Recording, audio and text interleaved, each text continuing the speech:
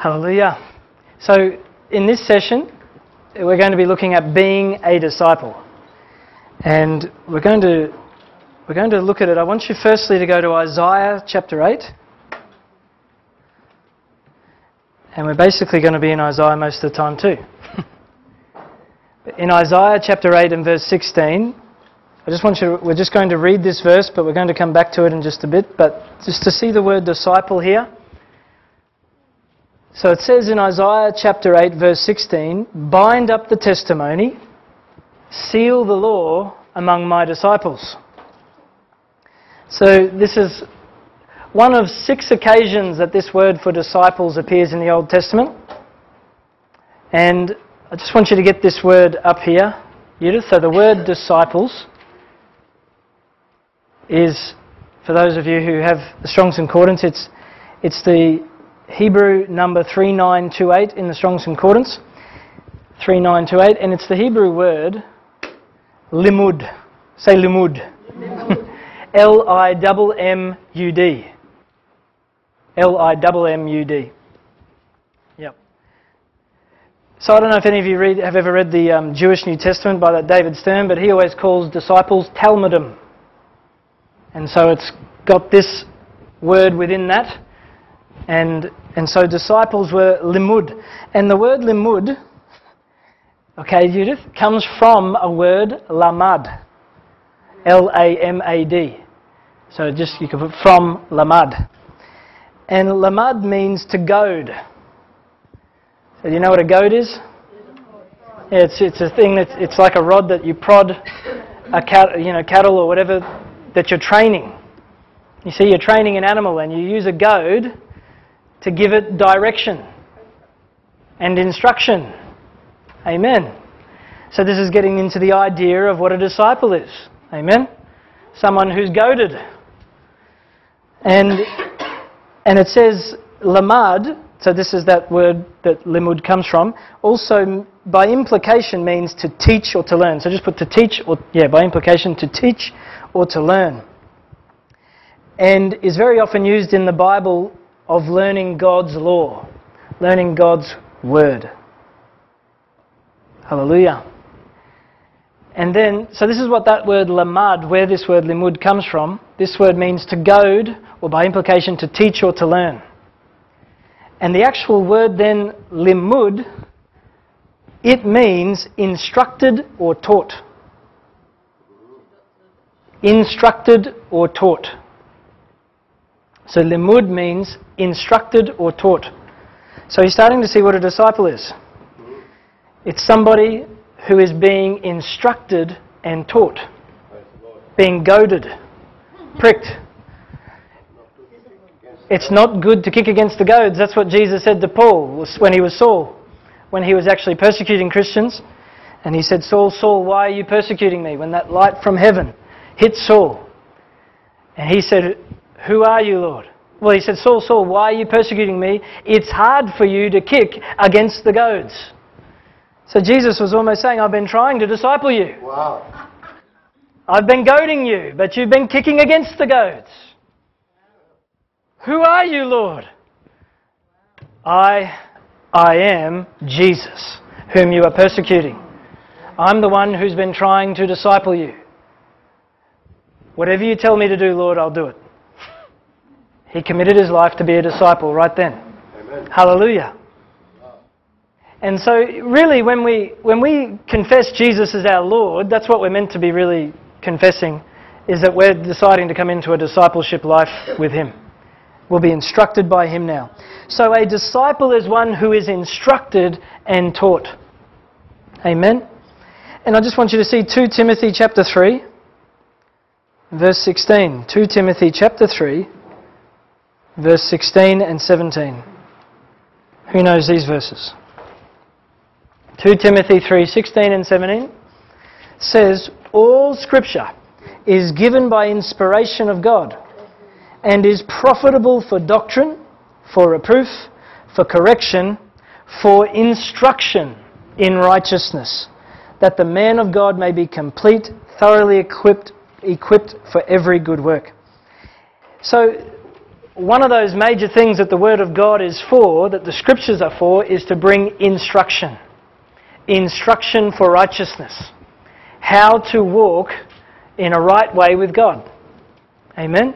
So discipleship is getting into the lifestyle that is the right way to live with God. It's the Scriptures are profitable, and that word instruction also could be translated training or discipline.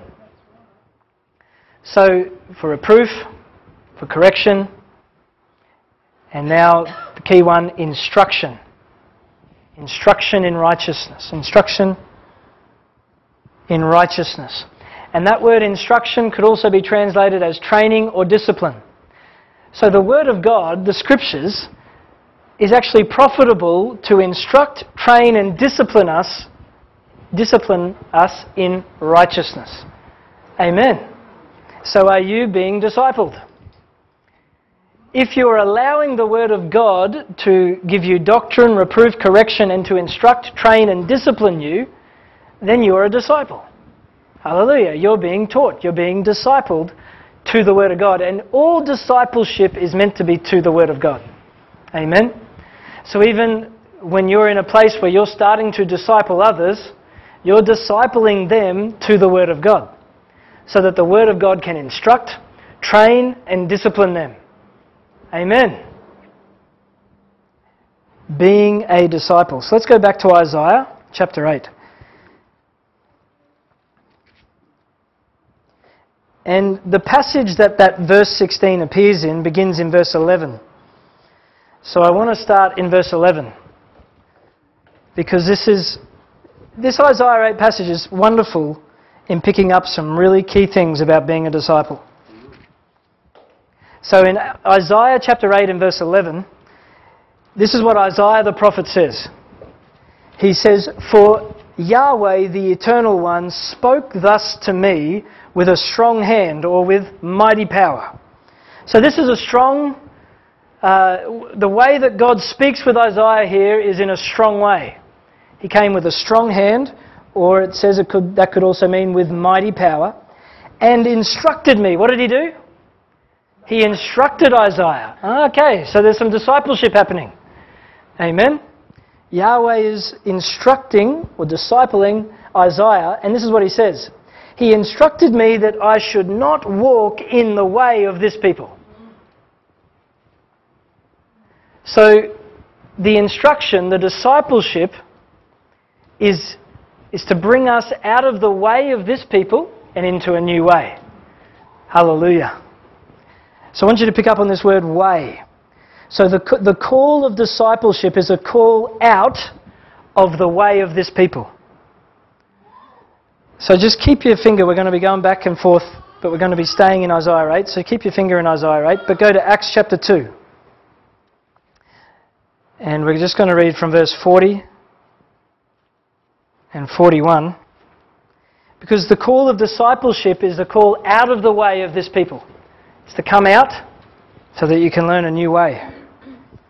So in Acts 2 verse 40, it says about the day of Pentecost, "And with many other words, he, Peter, testified and exhorted them, saying, 'Be saved from this perverse generation. Do not walk in the way of this people.'" Amen. This was this instruction given to Isaiah. He instructed me, do not walk in the way of this people. Peter on the day of Pentecost, preaching Jesus Christ, calls the people out saying, do not walk in the way of this people. Be saved from this perverse generation. Amen. And in verse 41, he then says, "Then those who gladly received his word were baptized, and that day about 3,000 souls were added to them." Hallelujah. So they were called out of the way of this people, and they were initiated into a new way. By receiving the word gladly and being baptized. This was the call into discipleship, into the way. Hallelujah. Have you accepted the call? See, by believing and being baptized, we're called out of the way of this people into a new way. Many people didn't realise that. They just thought they were called out so that they could go to heaven when they die. But Peter didn't say that. He said, be saved from this perverse generation. In other words, do not walk in the way of this people. There's a different walk. Amen. And through baptism into the name of Jesus Christ, you're taking on Jesus Christ as your discipler. Amen? Because you actually come under the teaching now of the one you're discipled in. You're coming under the teaching of the one you're baptized in. And so back in Acts 2:38 it says that baptism was into the name of Jesus the Messiah. So now you have a rabbi. Now you have a teacher. Now you have an instructor. You have a discipler. You have an apostle named Jesus who is now the one discipling you. Hallelujah. Through the ways that He's given. And so now you're part of a fellowship. These people became a 3,120 strong fellowship of disciples now. Now immersed into the name of Jesus Christ to learn a different way. No longer walking in the way of the people, but now walking a different way together. Being discipled by Jesus the Christ together. Who wants to be in a fellowship like that? Yep. Hallelujah. And so the church is a fellowship of disciples of Jesus Christ. The church is a fellowship of disciples of Jesus Christ. The early church were called the people of the way. Yeah. See, God said to Isaiah, do not walk in the way of this people. There's a different way. John 14, verse 6. What does that say? Everyone should know that. Jesus said, I am the way, the truth and the life. No one comes to the Father except through me. That doesn't mean He's the only... It doesn't just mean He's the only way. Many people preach that, saying it's the only way to go to heaven. Jesus is the only way to go to heaven. That's not what Jesus was talking about. He said, I am the way. My life, my lifestyle, everything about me is the way for you to know the Father. Amen? So are you walking in the way today? It's a lifestyle. And so the early church actually became known as the people of the way. Look in Acts chapter 9 and verse 2. Acts chapter 9 and verse 2. You can read it from verse 1. It says, Then Saul, still breathing threats and murder against the disciples of the Lord, against who? It's good for us to start to get our identity as disciples. That when you wake up in the morning, you can begin to say, I am a disciple of Jesus Christ. I am a disciple of the Word of God. Because it didn't say that Saul was breathing threats and murder against the believers. It was against the disciples. Believers aren't so scary. Disciples are, because they're living in a certain way that you won't be able to shift them because they've learnt that way from Jesus. So you can't legislate and try and make them do something different because they're walking by a different government. They're walking according to the King of Kings and the Lord of Lords, the only true potentate. Hallelujah. And so Saul was breathing threats and murder against the disciples of the Lord. And he went to the high priest and he asked letters from him to the synagogues of Damascus so that if he found any who were of the way. Isn't it awesome that the early church had this name put on them, that they were the people of the way? Hallelujah. Wouldn't it be wonderful if more and more in our day people began to know us because of the way we live, because of the lifestyle we're in? Hallelujah. That they saw that there's something about the way they live, the way they function, the way they conduct themselves. They never revile, even when people revile them. There's something different about these people. But they're not just walkovers, they stand very strong, but they never revile. What amazing people these are. They're of the way. Hallelujah. So these were people of the way, and Saul was persecuting the people of the way. Have a look in Acts chapter 19 though, verse 9. Because the very people that Paul was persecuting, he became of the way also. And so in Acts chapter 19, and verse 8 and 9, it says, And he, Paul, went into the synagogue and spoke boldly for 3 months, reasoning and persuading concerning the things of the kingdom of God. But when some were hardened and did not believe, but spoke evil of the way before the multitude, he departed from them and withdrew the disciples. The disciples are the people of the way. Hallelujah. So in that sense, it's not just the believers that are of the way. It's the disciples who are learning the way. Amen? Who've actually committed themselves to be goaded and instructed in the way, to be prodded and poked in the way. Hallelujah. You know, in Hosea somewhere, Hosea prayed that was it his wife or any, or the people of God would be hedged about with thorns. His wife. He prayed that she'd be hedged about with thorns. So if she moved that way, she moved, better go this way. That's right, she was a parable of the people of God. And so God wants to goad us. He wants to allow yourself to be instructed, taught in the way. Because Paul, when he preached concerning the kingdom of God and was speaking boldly, there were some disciples that came about from that. They decided, I want to follow that way. I want to follow the way of the kingdom of God. I want to follow Jesus the King. I want to walk in His way. And so people started to speak evil of the way. And Paul withdrew the disciples and began reasoning daily in the school of Tyrannus. So that reasoning daily was discipleship that was going on. It was actually the goading of each other with the Word of God. Do you converse a lot in the Word of God in your own home? Because if you do converse a lot in the Word of God in your own home, you'll be discipling each other. Because the Word of God will goad and prod. And even Paul says in Colossians 3 verse 16 that we are to admonish one another with psalms and speaking to one another in psalms and hymns and spiritual songs, admonishing one another. So the admonishment of the Word of God even comes through singing a song. You know, one of your family members may wake up and they're all, sad-faced and, I'm not feeling good today and that, and you just start singing, praise the name of Jesus. Suddenly that person gets a bit goaded. Praise the name.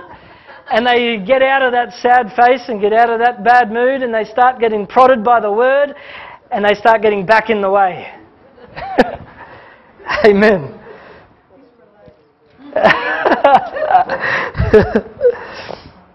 Now look in verse 23 of Acts chapter 19. Acts chapter 19 verse 23. It says, and about that time there arose a great commotion about the way. So the way can cause a great commotion. Commotion. C-O-M-M-O-T-I-O-N. And that was because when people started walking in the way,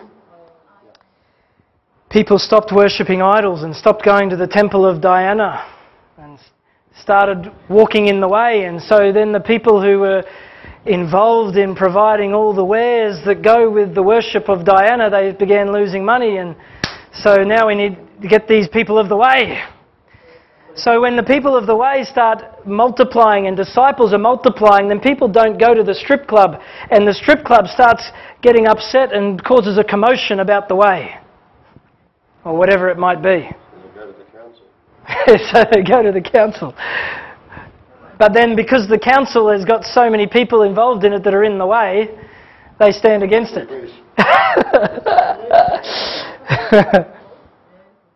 Speaking out the things that are not as though they were. Acts chapter 22 verse 4. See, God wants us to get into this way, and He wants us to pray that more and more the number of disciples will multiply. Amen. And Acts 22 and verse 4, Saul, Paul is giving his testimony, and he said, I persecuted the way to the death, binding and delivering into prisons both men and women. So in his testimony he said, I persecuted the way. The way will be persecuted. The way of discipleship to Jesus Christ is a place of persecution. may come in, and even some people will want to persecute it to death. And so that persecution can come from family, it can come from other relatives, it can come from friends, it can come from the society at large.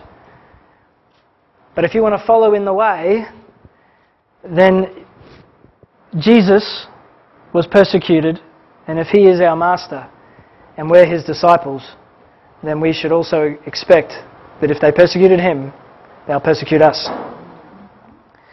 In Acts 24 and verse 14. Isn't this awesome? So we're called out of the way of this people into the way. And I wanted you to see as well that the church as a corporate entity were called the people of the way. How much, do you want that identity on us, not just on you individually, but on us? As a people who are following Jesus, that we become known as people of that way. And in Acts 24:14, Paul says, "But this I confess to you, that according to the way, which they call a sect, so I worship the God of my fathers." So in this way, this is the way of worship. See, Paul said, according to the way, that's how I worship the God of my fathers. So Jesus has given us, and this way of discipleship is the true way to worship the God of our fathers. And then he said, believing all things which are written in the law and in the prophets. So if we are truly following the way, we're truly following what the law and the prophets were speaking about. Hallelujah. We're following the Word of God. Amen. It says a few verses about the way. Amen. So are you a person of the way? Thank you, Jesus. So we're called out of the way of this people and into the way, which is a lifestyle. So like I said, Peter, he preached, be saved from this perverse generation. Those who gladly received the word were being baptized, 3,000 souls were added. How did the way function? Acts 2:42. How did this way function? Well, they continued steadfastly in the apostles' doctrine, in the fellowship, in the breaking of bread, and in prayers. This is the way. The people of the way functioned in a certain way as a fellowship together. And it was in the apostles' doctrine, it was actually in the fellowship together, it was in the breaking of bread, and it was in prayers. Amen. So if we give ourselves into these things devotedly from the heart, we'll start to be people of the way. Amen. And so this is the call of discipleship. It's a call out of the way of the people, and it's a call into transformation by that lifestyle. Let's go back to Isaiah chapter 8 and verse 12 now. So Isaiah, God instructed him, do not walk in the way of this people. And he said to him, in verse 12, do not say a conspiracy concerning all that this people call a conspiracy, nor be afraid of their threats, nor be troubled. So the way of this people, God's people, they're not into conspiracy theories. It's Isaiah 8, verse 12, by the way. You've been still thinking you're in Paul's message. So Isaiah 8, verse 12 says to Isaiah, do not walk in the way of this people, saying, do not say a conspiracy. So the way of this people was talking about conspiracies. I've met a few people already in my Christian walk who are into all sorts of conspiracies. About the government.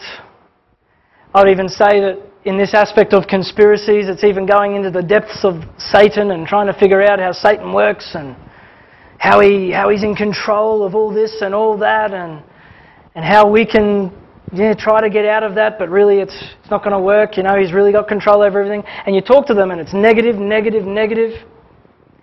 So do not say a conspiracy about what all the others say is a conspiracy. Some of the conspiracy theories can be all about the one world government, Antichrist. All that sort of teaching and doctrine is like conspiracies. Most of what people preach and teach about it is like conspiracies. And so do not say a conspiracy concerning all that this people call a conspiracy. Don't get involved in that. Amen? If you're a disciple, if you're somebody who's in the way, don't get into that area. Amen? And don't be afraid of their threats nor be troubled. You know, if you don't believe in the one world government rapture teachings of some, they'll threaten you. You're a heretic. You're this, you're that. Don't be afraid of their threats. Amen? Nor be troubled by them. Hallelujah. So let's look at the disciples' response to threats. Look in 1 Peter chapter 2. 1 Peter chapter 2, verse 14 to 16. He actually quotes this verse. 1 Peter chapter 2, verse 14 to 16. Oh no, it's not. I must have written it down wrong. It's chapter 3. 1 Peter chapter 3, verse 14 to 16. He says, "But even if you should suffer for righteousness' sake, you are blessed."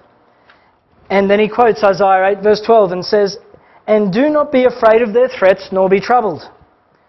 But what are we to do? Sanctify, you could read it with me, but sanctify the Lord God in your hearts, and always be ready to give a defence to everyone who asks you a reason for the hope that is in you with meekness and fear, having a good conscience, that when they defame you as evildoers, those who revile your good conduct in Christ may be ashamed. Hallelujah.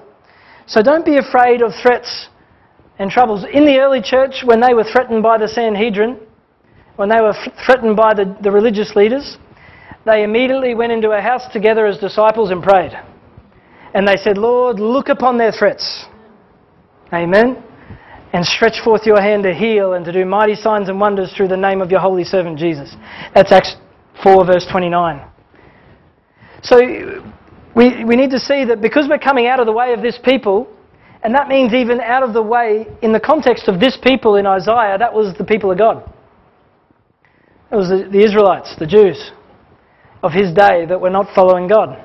And so there's a call out even today in the whole Christian world, there's a call out of what we've called church to become real disciples, to become people who truly follow Jesus.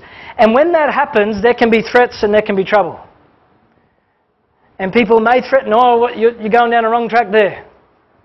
And they might try to intimidate in some way. And so we need to realise, what are we to do? We're to sanctify the Lord God in our hearts. We're to set Him apart. Amen? So true disciples are setting apart the Lord God in their heart. Hallelujah. That I'm just following Him. I'm going after Him. I'm seeking Him. And then always be ready to give a defence to everyone who asks you a reason for the hope that is in you with meekness and fear. And so that's part of discipleship. The more you're discipled to the Word of God, the more of a defence you will have. Amen? To make of the hope that is in you. You'll be able to base that hope on the Word of God and give a good answer. Hallelujah. And those who revile your good conduct in Christ will be ashamed. So as disciples, we're learning to have good conduct in Christ. So that when there is trouble and threats, those who do that will end up being ashamed because of our good conduct in Christ. Amen. So you called out as a disciple? Amen. Let's go back to Isaiah chapter 8, verse 13. Isaiah chapter 8 and verse 13. It says, "Yahweh of hosts, Him you shall hallow. Let Him be your fear, and let Him be your dread." What's the intimidation of people threatening and troubling you? It's to try and make you obey men rather than God. It's to try and make you fear man rather than fear God. What's the answer to that? Hallow Yahweh. Hallow the name. Our Father in heaven, hallowed be your name. Hallelujah. So true disciples are learning how to hallow the name, hallowing Him, venerating Him, revering Him. Hallelujah. Hallowing the name. Learning the name. Yahweh of hosts, Him you shall hallow. Hallelujah. And so I did, a message, was it last Sunday, about hallowing the name. Amen? And so we need to learn as disciples how to hallow the name. Get to know the name. In all of the context that God has revealed Himself, get to know His name. And hallow Him. Oh, but they're threatening me. Well, Yahweh Nissi. I hallow His name. He's my banner of victory. Amen? I come to Him and I bring every threat to you, Yahweh Nissi. And you can deal with the problem. Amen. Then He says, let Him be your fear and let Him be your dread. So God, to a disciple, God is the one that we fear more than anything else. And in Matthew chapter 10, Jesus says this in sending out the apostles. So these guys were already disciples and now they were trained to start going out in some ministry. And in Acts chapter 10, Matthew chapter 10, thank you. And I thought that only happened when you get older.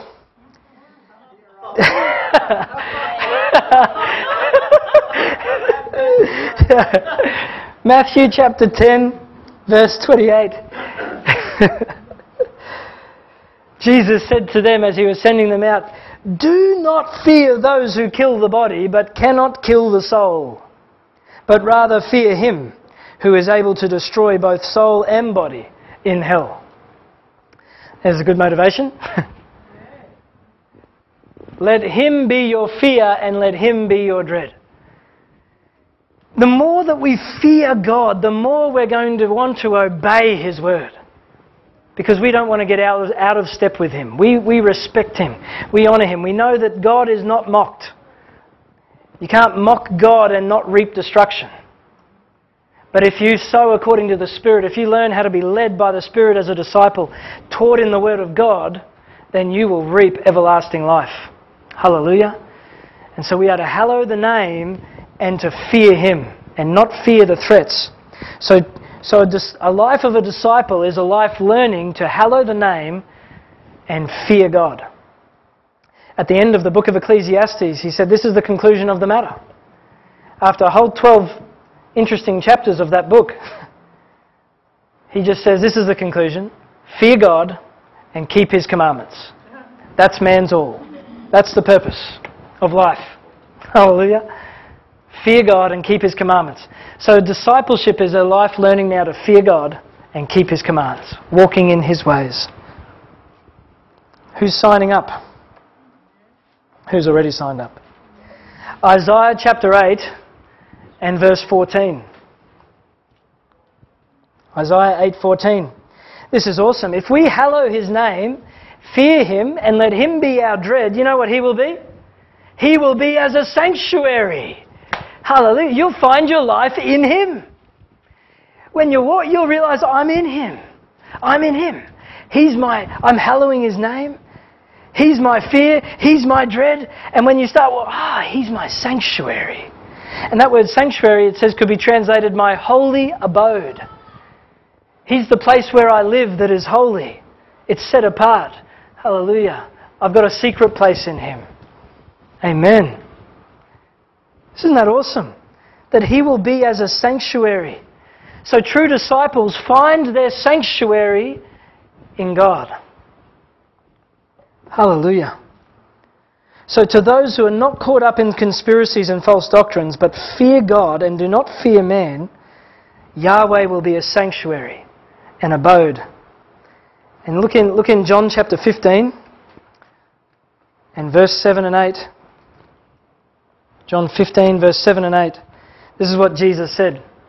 He said, if you abide in me, in other words, if you make me your sanctuary, if you make me your holy abode, and my words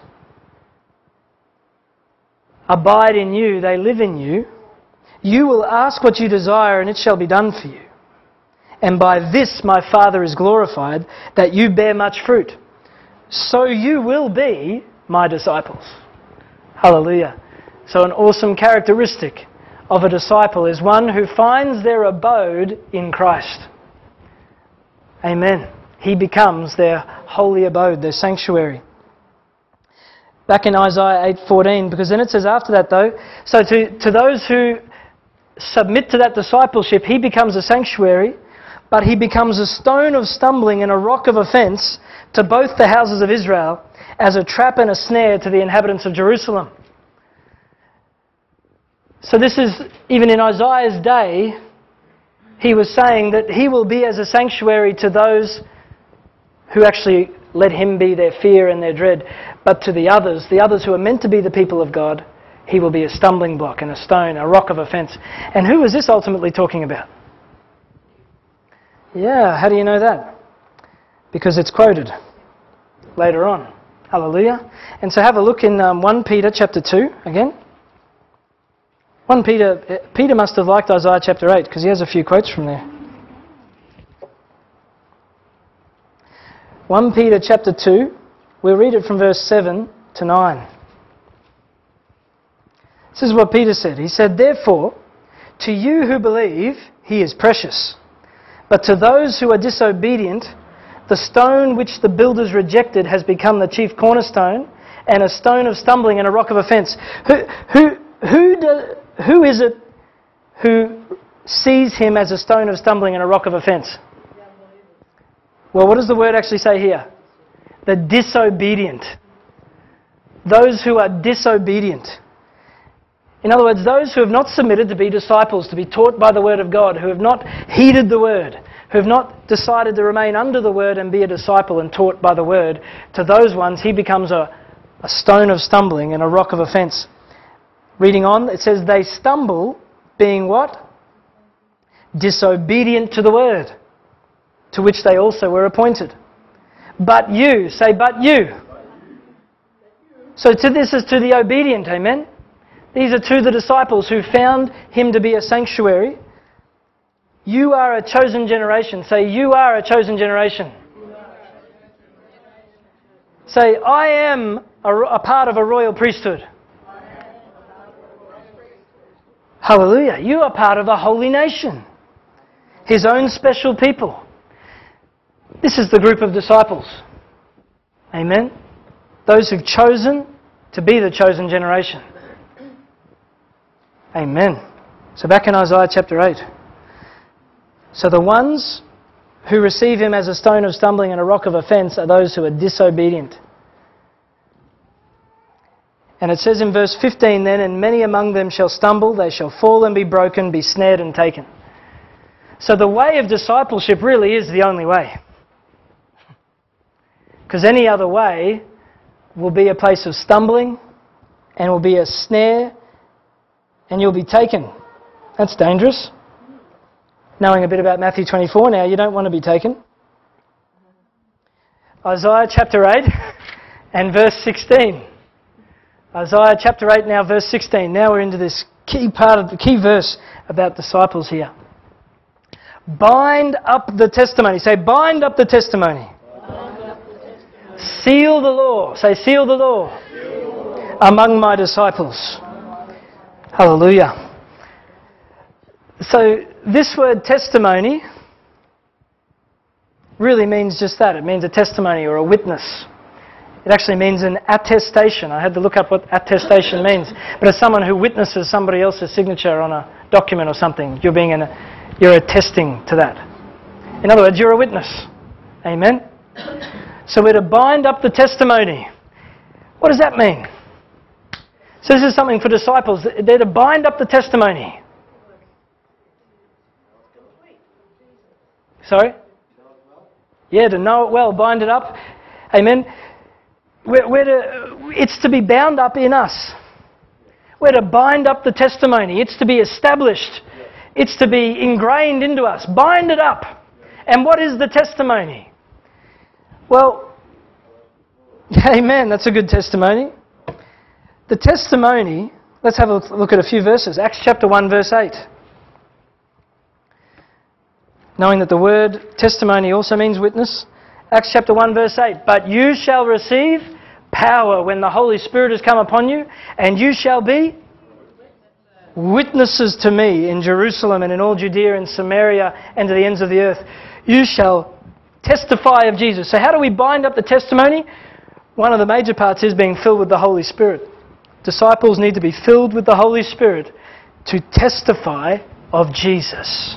Amen? to be witnesses to Jesus Christ. Bind up the testimony. Look in 1 John chapter 5. Yeah, we'll get there. 1 John chapter 5, verse 9 to 12. It says this. 1 John 5, verse 9 to 12. It says, "If we receive the witness of men, the witness of God is greater. For this is the witness of God, which he has testified of his Son." So you know that the witness of God is actually the testimony of the Son. God's witness is the Son of God. Amen? He testifies of his Son. And then it says in verse 10, "He who believes in the Son of God has the witness in himself." So bind up the testimony. How do we get the witness in ourselves? How do we get the testimony in ourselves? Believe in the Son of God. Hallelujah. Disciples are people who believe not just once to get born again, but who every day are walking in believing, faith, trusting in the Son of God, knowing who He is, having a testimony of that faith every day. What are you doing today? I'm believing in the Son of God. What about you? Hallelujah. I'm a disciple. He who does not believe God has made him a liar, because he has not believed the testimony that God has given of His Son. So we're to bind up the testimony of the Son of God. We're to give testimony of the Son of God continually as disciples. Hallelujah. That's our job. Verse 11 then says, "And this is the testimony." You want to know what the testimony is? That God has given us eternal life. And this life is in His Son. Hallelujah. We bind up what's the testimony? That God has given me eternal life, and this life is in the Son of God. Hallelujah. So disciples are meant to be full of eternal life. Have you got... Yeah, you're allowed to get excited, Paul. Hallelujah. Bind up the testimony, disciples. Have the eternal life. See, Paul said to Timothy, lay hold of eternal life to which you were called. That's like saying, bind up the testimony, because the testimony of God is this, that He's given us eternal life, and that life is in His Son. Verse 12 says, "He who has the Son has life. He who does not have the Son of God does not have life." They're dead men walking. Hallelujah. So is the testimony bound up in you? Romans chapter 8 and verse 16 and 17. Who knows what that says? Romans 8 verse 16 and 17. Talking again about the testimony, the witness. "The Spirit Himself bears witness with our spirit that we are children of God. And if children, then heirs, heirs of God and joint heirs with Christ, if indeed we suffer with Him, that we may be glorified together with Him." So the Spirit bears witness with our spirit that we are children of God. So what's the testimony? I'm a child of God. The Spirit bears witness with my spirit. I'm a child of God. Hallelujah. Bind up the testimony. Revelation 19 verse 10. You can just put this verse down underneath. Revelation 19 verse 10. The final part of that verse says that the spirit of prophecy is the testimony of Jesus. So bind up the testimony. Speak by the spirit of prophecy.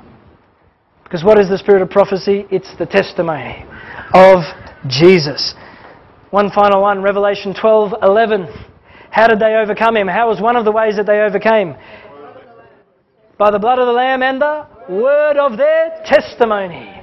Hallelujah. Disciples learn how to overcome because they've bound up the testimony within them. And so now the word they speak is the word of their testimony. In other words, they're speaking of the reality of the life of Jesus within them that has changed them. It's bound up in them. Hallelujah. And so like in one of the discipleship classes we were having this week, we're to continue to develop the way we share Jesus with people in real terms. Amen? So just to say to somebody, you know, I believe in Jesus because He died on the cross for my sins and now, you know, now I'm forgiven. Okay, what does that all mean? Well, it actually means Jesus came into my life and I was in a lot of bad stuff. And you could probably name a few things or whatever. But when Jesus came into my life, I realized that He could just cleanse me, heal me. It just felt like all that stuff was just taken away and I just had a new life. I was free.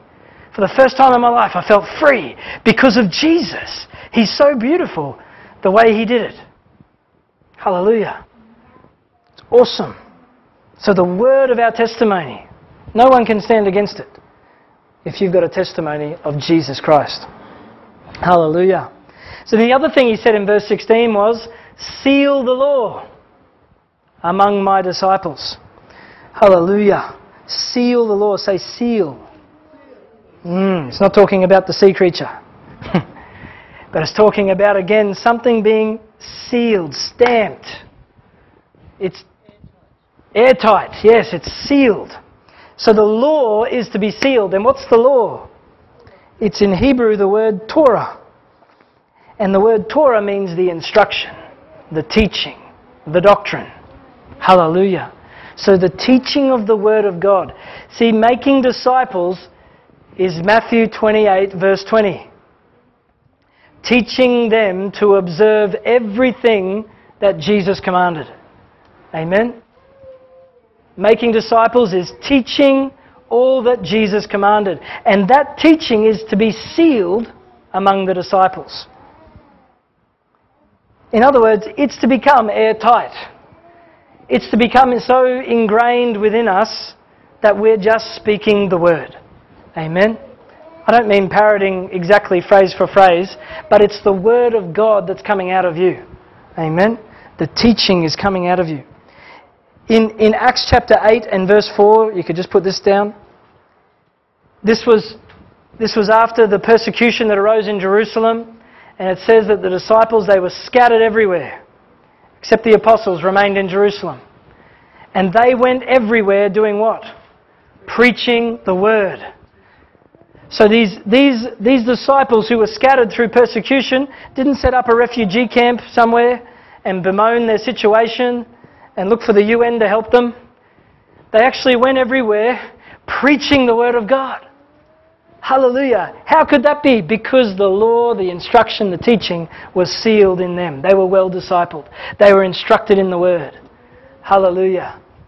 Seal the law among my disciples. So being a disciple is being someone who's submitted to the teaching of the word of God and having that sealed within them. Jeremiah 31 verse 33. The new covenant. What's the first promise of the new covenant? God said, I'll put my law, my Torah, in your mind and I will write it on your hearts. Hallelujah. So being a new covenant person is the first way that the law gets sealed in you. Amen? So being a disciple is to have the law sealed, the teaching sealed in you. John 8:31 and 32. Who knows that one? John 8:31 and 32. To the Jews who believed, He said, if you abide or continue or remain in my word, you are my disciples indeed. And you shall know the truth, and the truth will make you free. Hallelujah. So what's the hallmark of a disciple? Someone who abides, lives, remains, continues in the word of Jesus. Amen? In His word. Amen. And the fruit of actually walking in this way as a disciple will be freedom because of coming to the knowledge of the truth through that word. Hallelujah. Because if you follow the way, you get released into the truth, which then manifests the life. Hallelujah. He is the way, the truth, and the life. So when we follow in the way as a disciple, we come to know the truth, which releases us into the freedom of His life. Amen. Isn't that awesome? And you can just put this down for your own reference, but 2 Corinthians 3 verse 3 to 6, Paul says about the Corinthians that they are living epistles, living letters. Hallelujah. Written by the Spirit of God, not with ink. Not on tablets of stone, but on tablets of flesh of the heart. So the law was sealed in them, written by the Spirit of God in them. Amen? So that they, as they were walking around, they were a living letter of Christ. Hallelujah. So the discipleship life, being a disciple, is becoming a living epistle. A living letter. Amen? So that when someone meets you, they can read the book of you and see the Word, see Jesus. Amen. Isaiah chapter 8. Isaiah chapter 8, back there. Now in verse 17. Hallelujah. So bind up the testimony. Seal the law among my disciples. So are you a disciple? Amen. Because then he says in verse 17, he says, and I will wait on Yahweh, who hides his face from the house of Jacob, and I will hope in him. So just two things about disciples here. They wait on Yahweh and they hope in him, even in the midst of God turning his face away from his people. Because of the people of God in Isaiah's day being disobedient and against God, Isaiah learned as a disciple of Yahweh that he had to wait on Yahweh and put his hope in him. So maybe the churches aren't cutting it, or what we've called churches, and you haven't been experiencing God there. You know that he's turned his face away. There's no life there. As a disciple, you're to walk with him, wait on him, hope in him. And that word wait on him, it's really interesting. It actually means to adhere in the Hebrew. The word wait means to adhere, to join. What's a disciple? An adherent. Someone who sticks like glue to the teacher. Hallelujah. So to wait on Yahweh means to adhere, to join with him. And I mean, this is interesting too. It actually comes from a word, or it's linked to a word that has the idea of piercing. And so we are to be joined with him in his piercing, in his cross. Amen. True disciples adhere to him, even through baptism, then dying with him, being buried and being raised with him, but now living that out. So you join with him. Hallelujah. Hoping in him means to continually have an expectant attitude. Expecting, and it means to bind together by twisting as well. So it's got the idea of joining as well. To put your hope in him means to be bound together with him and expectantly looking for him. Hallelujah. So this is some practical realities of how disciples walk. They wait on him, they hope in him. Even in the midst of a generation of so-called people of God whom God has hid his face from. Isaiah chapter 8 verse 18. Then he goes into this awesome, almost like a jubilant phrase here now. He says, here am I and the children whom Yahweh has given me. Hallelujah. And this was prophetically speaking of Jesus, because in Hebrews chapter 2 and verse 13, it's quoted there about the Messiah, that of him, here am I and the children whom Yahweh has given me. So true disciples get to know Jesus as their Father. He's the one who, and true disciples are the children. Remember when Jesus' family were outside the door when he was teaching, and a message came into Jesus, your family is looking for you, your mother and your brothers. They want you to come outside and talk to them. And what did he say? Who's my mother and my brothers? He who does the will of God. He who hears and does the will of God. That's my mother, my sister, my brother. Hallelujah. So as disciples, we actually become family. It's not a cold relationship of do this, do that. When you become a disciple, you become one of Jesus' children. Hallelujah. And that may not be a big band of people. That may be just like here this morning. Here am I, Jesus says, and the children whom Yahweh has given to me.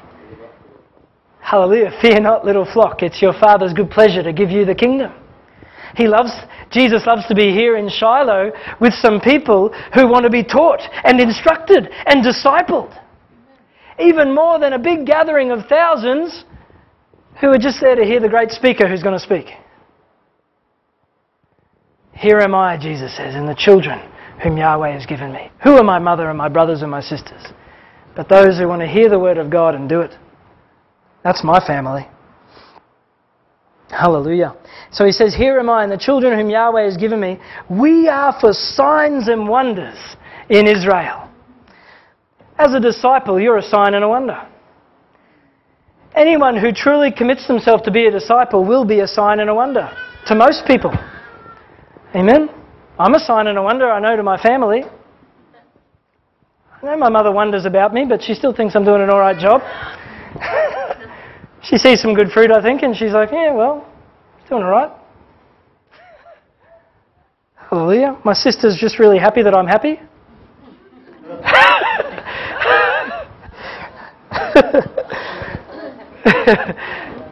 We are for signs and wonders.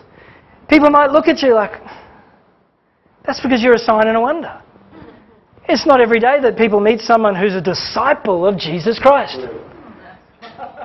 who's actually given themselves to Jesus to follow Him, to be goaded and instructed by Him. They don't run off to the things that everybody else runs off to. And it's from Yahweh. See, every time you're in the workplace, and even someone tries to bring up some, filthy conversation, and you just back out of it, sorry, I don't want to get involved in that. That's a sign and a wonder. What are you doing that for? Well, I actually believe in Jesus, and I fear Him, and the way you guys are talking, it's just not good. So I just can't get involved in that. If you want to talk about something better, I can get involved with that. Wow, yeah. You met this guy before? Now you become a sign and a wonder. You become a walking signal of Jesus Christ. Hallelujah. And it says, this is from Yahweh of hosts, who dwells in Mount Zion. Hallelujah. So I won't worry about that. But just to say that in the end of the book of Obadiah, in the end of the big book, it's only one chapter long, 21 verses long. At the end of that book of Obadiah's prophecy, it says, then deliverers or saviours will come to Mount Zion and the kingdom, and they will judge the mountains of Esau, and the kingdom shall be Yahweh's. Hallelujah. Just there, Obadiah. Yep. Verse 21. Yeah, well, not even one. Yeah, just 21. So Obadiah says that deliverers, in that day, that deliverers and saviours will come to Mount Zion. You see, we are signs and wonders from Yahweh of hosts who dwells in Mount Zion. Hallelujah. So true disciples will find themselves coming to Mount Zion. Hallelujah. And they will be as deliverers and saviours. Hallelujah. Bringing the rest of God's people, whoever's willing, into that freedom. Amen. All right, verse 19. It then says, and when they say to you, seek those who are mediums and wizards, who whisper and mutter, should not a people seek their God? Should they seek the dead on behalf of the living? So what is this saying now? Well, yeah, the true disciples are going to be discerning.